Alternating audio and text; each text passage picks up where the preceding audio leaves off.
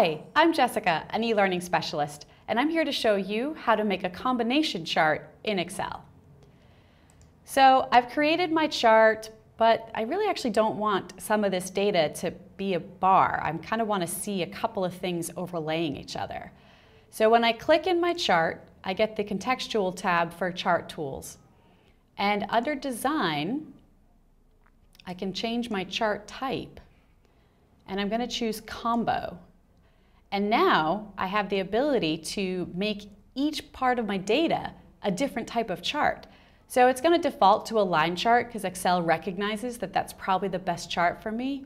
But let's say I'm going to go crazy and I want to make the current period actually an area chart.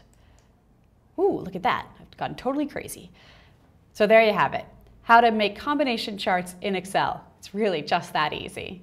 Thanks for watching.